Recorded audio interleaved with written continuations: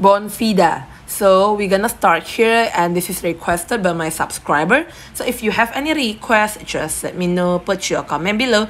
And looking here in the FIDA, it's slightly try to having another move going to the pink one around the middle band here, 0.2388 US dollar.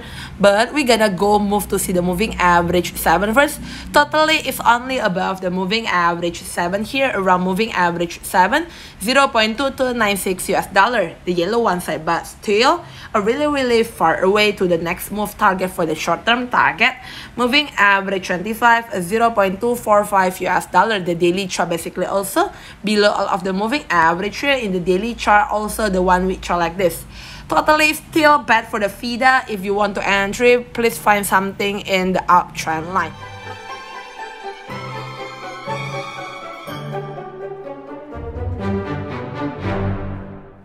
BONFIDA. So we're gonna start here, and this is requested by my subscriber. So if you have any requests, just let me know, put your comment below.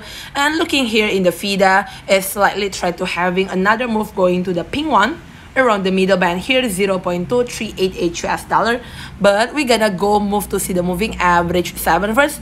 Totally it's only above the moving average 7 here, around moving average 7, 0.2296 US dollar, the yellow one side, but still a really far away to the next move target for the short-term target. Moving average 25, 0.245 US dollar, the daily chart basically also below all of the moving average here in the daily chart, also the one week chart like this. Totally still bad for the FIDA. If you want to entry, please find something in the uptrend line.